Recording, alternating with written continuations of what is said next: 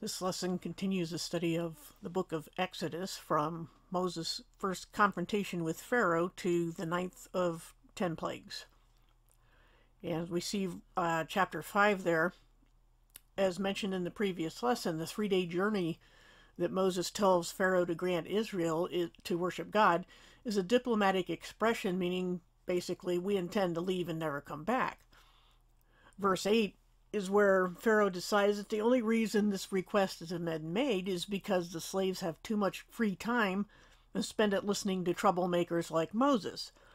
So in his infinite wisdom, he turns the screws tighter by making them go out and scavenge for the straw that they need to make bricks. Now, if we go down to verse 10, quotas are not being met, so the Hebrew foremen are being beaten. As the saying goes, the beatings will continue until morale improves. And we know how that, well, that usually works, but if we go down here a little bit farther to verse 15, the foremen are going to Pharaoh to ask why they're being beaten for this unreasonable demand, and they leave the court without any relief at all. Pharaoh just isn't going to listen at all. So on their way out, they meet Moses and Aaron. What bad timing. So the foremen vent their anger on them and blame them for their suffering. Who can blame them at that point? But that's what they do. They're thinking, ever since Moses and Aaron got there, things have only gotten worse. In turn, if we look down here at verse 22, Moses whines to God that not only has Pharaoh not let the people go, he has made them shoot the messenger, essentially, who didn't want to do this in the first place. We remember him telling God, pick somebody else. Well, now it seems like, maybe for now, it seems like he was right. But not in the long run, of course. And so now in chapter 6, God repeats his assurance and the promise he made to Abraham and Isaac, and then commands Moses to pass this on to the people of Israel. But of course, if we go down here to verse 9, the Israelites aren't in any mood to listen. Even so, God tells Moses to try a second time with Pharaoh, and Moses repeats his claim of being a poor speaker, in spite of such a statement making God angry at him the first time he said it. But he tries it again anyway. There seems to be a pattern here between Moses and Israel. And then down in verse 14, at this point, the text stops to do a genealogy of the sons of Levi. And we might wonder why here and now and why Levi. But Constable's notes, as usual, the link is in the description, argues that it's to establish the pedigree of Moses and Aaron, since Israel isn't listening to them anymore. There's also a handy genealogical chart in those notes, so you might want to check that out. So now to chapter 7, we'll skip down to that, past the genealogy. And this chapter begins with a curious statement from God that he has made Moses like God to Pharaoh and Aaron like Moses' prophet. But the pharaohs by this time had come to be regarded as literal gods who would simply pass from one mortal body to the next as each one wore out and died. And they would usually almost always pass it on to their son. So God is both putting Pharaoh in his place and giving confidence to Moses. But he adds that he himself will harden Pharaoh's heart. So Moses should expect more resistance rather than any progress at this time. And then they just add on in the text here that Moses is 80 years old by this time, and Aaron is 83. And if you recall the chart that was done before about the timelines, that's where this comes from. So the question is, what does it mean that God hardens Pharaoh's heart? Does God override a person's free will? We've already seen the freely chosen condition of this Pharaoh's heart being arrogant and disrespectful of any other claims to divine authority over him. And he has shown his character in no uncertain terms. So what God is doing is only increasing the degree, not the condition or bent of Pharaoh's heart. Many Christians tend to read post-cross salvation requirements into pre-cross times and then misapply that error onto the age of grace again and conclude that God chooses who to save and who to condemn. But God has not chosen to condemn Pharaoh without him having a chance to choose or live. He'd lived quite a while up to that point, And he'd had plenty of chances before God actually starts hardening his heart. So God is merely closing the door, as is the case when anyone dies. The opportunity to choose sides is gone at that point. So what's the difference between a person's life ending when God says it will end and their choices have been closed up, or closing it before they die and then using them after that point for some purpose? That's the only difference. So Pharaoh's heart being hardened is no more of an argument against free will than anyone just dying before they decide to be saved. It's really just no different in principle. So now let's go down here to verse 8. And they appeared before Pharaoh as they had before. This time he demands a miraculous sign, just as God said he would. So Aaron throws down his staff and it turns into a snake, though the Greek text in this chapter uses the word dragon, whereas it used serpent back in chapter 4. But the Egyptian sorcerers are able to turn their staffs into, and it uses the word dragons here as well, but even though Aaron's staff then swallows up all the sorcerers' staffs. And Pharaoh is not impressed. Symbolically, the consuming of Egyptian staffs meant that God had sovereignty over Pharaoh, but he rejected the claim. So in other words, by this sign, it really isn't a plague. God is saying, I'm God and you're not, but Pharaoh just couldn't care less. So let's go down to verse 14. And this is where the actual plagues begin. Since Pharaoh basically yawned at the miraculous sign of the staff becoming a snake, God is upping the ante. Moses will intercept Pharaoh at the Nile, since Pharaoh would go down there every morning for religious reasons, and he would turn the Nile to blood, including water that was already taken from there and stored in containers, anything that came directly from the Nile. This would kill all the fish and make a stench, and no one would be able to use Nile water, which of course was central to their lives, not only for drinking and irrigation and so forth, but also for religious purposes. Now, Constable notes that various natural plagues, such as of frogs or bugs, hail, darkness even, were common seasonal problems, but God is going to directly control their timing and their intensity, and in some cases, their selectiveness in afflicting only the Egyptians. The notes also state that these plagues will all take place in northern Egypt near Zoan per Psalm 78:43, and that, of course, is either the same as or near Goshen, where the Israelites lived. So God has prepared Moses before, and now he's preparing Pharaoh. And then we'll go down here to verse 20.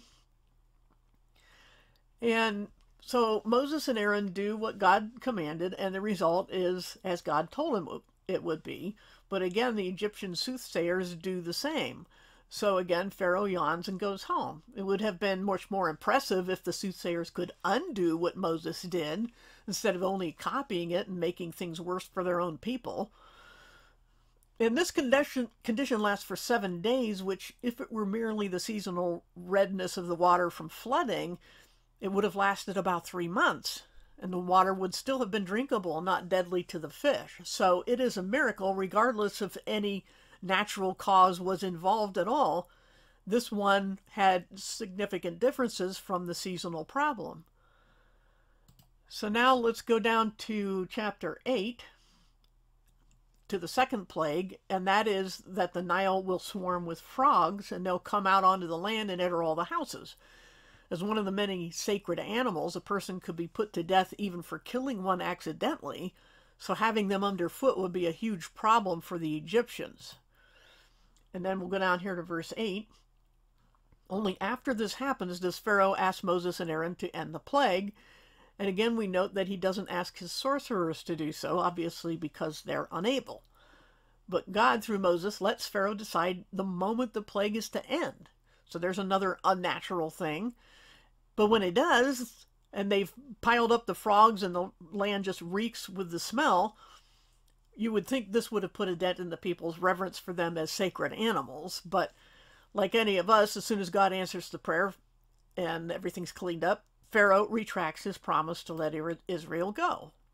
So let's go down here to verse 16.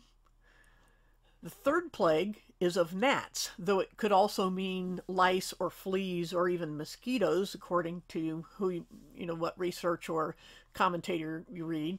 But this time the soothsayers can't duplicate the plague, and they recognize a divine power, at least, more powerful than their dark arts. Pharaoh just shrugs it off, even though his own magicians were outmatched and have just basically admitted to using tricks instead of actually having power. And then down in verse 20, we see the fourth plague that is something called dog flies, but just to make sure the Egyptians don't think Moses is working for any run-of-the-mill deity, God only sends it on the Egyptians and not the land where the Israelites live. And this time, God does it without requiring any action on the part of Moses or Aaron. Constable notes that these flies preferred to latch onto people's eyelids and could actually cause disfigurement because of the swelling, because these flies would bite and sting. And not even Pharaoh's house is spared, but if we can see down here in verse 25, even though he finally agrees to let Israel worship God, he wants them to do so in Egypt. But, so at least they get a day off. He thinks he's being nice by doing that. But since such worship would involve animal sacrifice, the Egyptians would kill them, so they have to leave Egypt entirely. And God will not compromise or strike a deal, and Moses warns Pharaoh not to lie again. But Pharaoh, he'll relent, but once again, as soon as Moses prays for God to end the plague, Pharaoh breaks his word. Now the fifth plague starts in chapter 9, and it's of a terrible disease on the cattle and horses and oxen and sheep, in other words, their work and farm animals. And again, the land of Goshen is spared. This time, Pharaoh makes no offers or promises, but just digs in his heels and refuses to let Israel go. And then in verse 8, the sixth plague is of terrible boils that break out on the skin of all the Egyptians and their animals after Moses throws handfuls of soot into the air as Pharaoh watches. He still couldn't care less, and this is the first time we're told that God actually causes his obstinance. This is the first time where God says, I did this, I hardened his heart. And it took 6 plagues. The first 5 were Pharaoh's own problem. And then down verse 13, if all of that wasn't enough, the 7th plague will prove once and for all that Egypt has no God like the God of Israel. God explains to Pharaoh through Moses and Aaron that the only reason Egypt hasn't been totally and instantly wiped out is because God is using all this to prove his point. But this time he gives a warning to whoever among the Egyptians chooses to listen to put your people and animals under strong shelter because a hailstorm is coming, the likes of which will never have been seen in Egypt before. Some of Pharaoh's attendants actually listen, but others don't. So even in this, God is showing mercy to Egyptians on an individual basis. So he's letting them choose because they're having to do what Pharaoh says, and even they are given a chance individually to listen to God and spare themselves some of the suffering. Now let's go down to verse 22, where we see that the plague turned out to be not only the hail itself, but also very loud thunder and a fire that, as the Greek text puts it, ran about on the land. Lightning is referred to as fire in verse 24, so we could speculate that this might have been something like ball lightning, though some commentators think it means that lightning would just strike the ground and cause fires which spread on the land. Regardless, none of this affected the land of Goshen, and that's the point. But it's just an interesting statement about fire running along the ground. So now down to verse 27, God finally has Pharaoh's attention, and Pharaoh confesses his own sins and the sins of his people. But Moses, of course, knows better than to think Pharaoh's being honest at this time, even though all their crops were ruined, except what they say the later harvests and that hadn't come up yet. And many people and animals had died, and as expected, when the plague stops, so does Pharaoh's shallow guilt trip, an even shallower promise. So now we go down to chapter 10, and God is about to unleash the 8th plague, and he tells Moses that with it he will make fools of Pharaoh and his court. This time it's locusts who will cover the land and strip it of whatever the hail plague didn't pulverize. And as soon as Moses leaves Pharaoh's court, his advisors ask him if he's even aware that Egypt is already in ruins. But Pharaoh's retort is that Israel will indeed need their God's help if he lets more than just the Hebrew men leave the country. That's what he was offering. Well, just the men can go. In other words, he'd rather see everybody die than to give in. So if we go down to verse 12,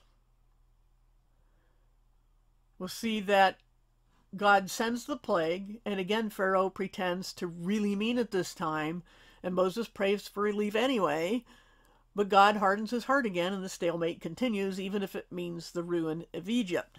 He just couldn't care less. So then we come to the 9th plague, down in verse 21, and it is a palpable, gloomy darkness. And it comes only on the Egyptians, even without Moses saying anything to Pharaoh. It lasts for 3 full days, which some say also refers to a future prophetic event. But no such thing is prophesied except over the kingdom of the beast during the tribulation, and it doesn't say the number of days. So some people say we're looking for, the 3 days of darkness. I don't know why. Just because a lot of the plagues of Revelation have similarities to the plagues of Egypt doesn't mean they will be repeated, doesn't mean they won't. But nowhere in Daniel or Revelation do we see anything but darkness coming on the kingdom of the beast only, and not for any specified number of days. But it is the similar kind of darkness that is something that is almost felt and terrifying. So much for that. That's really kind of a little side issue. But the thing is that when Pharaoh summons Moses and tells him everyone can go, but they have to leave the livestock, so he's letting out a little bit more, saying, okay, the women and children can go, but you got to leave all your stuff here. Moses refuses to compromise, and Pharaoh just throws him out of his court permanently and says, you won't see me again. And Moses says, that's right, you won't see me again. Now, in the next chapters, we will find out that there was a little more of an exchange, but right now that's all it tells us. And we'll probably just pick up that in the next lesson when we start looking at the 10th and final plague. And then, of course, after that, the exit of Israel from Egypt that finally happens, but it took 10 plagues. And again, the point of this lesson is that these plagues had a purpose. And even though at first Moses was being made to look bad by it, and I'm sure we can all draw lessons from that because we do the same thing. We do something we're sure that God wants us to do, and then things get worse. And the important thing is that God is always shaping us, and we have to trust him anyway and make sure that we're hearing him properly, and then we're not just saying, I heard a voice in my head and I'm sure it was God, because too many people do that. Especially, I mentioned about the 3 days of darkness belief in something happening in prophecy. But a lot of people, sincere people, don't seem to know the difference between a vivid imagination and God actually speaking.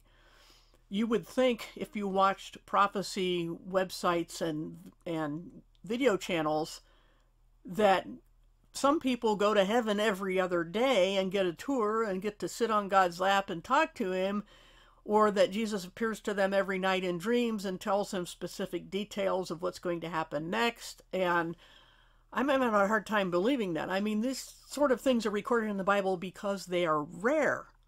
Miracles, by definition, are unusual. And yes, the Bible does say that people will have visions and dreams, but not every 5 minutes, and not everybody regardless of their walk, and not everybody who just says, I heard a voice or a thought popped in my head and it must be God. That's not how this works. These things that we're reading about are recorded because they're miraculous and unusual, and God does them at a certain time, as he has the habit of doing, as we see throughout the Bible, of doing things like this, like these plagues, for example, to illustrate a change, if nothing else, to say God is doing something outstanding. There's about to be a significant change in life for at least some people, and it is marked by miracles and signs. This happened in the first century as well, when on the day of Pentecost, when people were suddenly able to talk in languages they didn't know, and later on with the apostles, that those were the marks of an apostle. One of the things was being able to do these miracles. That's not the norm, is the point. So when you read about this 3 days of darkness, for example, like anything else you would read as you're going along, be careful not to misapply it or use it as an excuse to go off the rails and forget about what the purpose is of these things when God does give dreams and visions and talks to people directly. He didn't talk to just anybody on every day, and even the people he did talk to, they didn't get talked to all the time. And there was a lot of times that we've studied in these lessons so far when we would think God would explain something, but God doesn't have to, and he talks at certain times to certain people for certain reasons. And no matter what times we're living in, when it comes to prophecy, we have to remember that we can't just take every idea that pops in our head or follow any Pied Piper that says, I've got the calculations, I know exactly when such and such is going to happen. That's not how this works. And that's one of the overarching lessons we can get out of anything we're studying, but we have to know what the immediate context is. And this immediate context is of God freeing his people and keeping his promises. And these are all things that were predicted, and we're being given these things in a language not of fiction, but of chronicling history and tying it to real events that can be checked. That's one of the unique things about the Bible, is fulfilled prophecy and its historical accuracy, because the Bible is giving names. Now, it doesn't say exactly, for example, which exact Pharaoh, the name of the Pharaoh, although you can look at Constable's notes and find out more about that. But the point is, and you have to be careful also with secular Egyptology, there's a bunch of bias and errors in that too. But the point is that whenever the Bible is giving an account of something that happened, it doesn't try to couch it in cryptic language so you can't track it down. That's the point. The Bible gives names and dates and ages and ties them to events in history.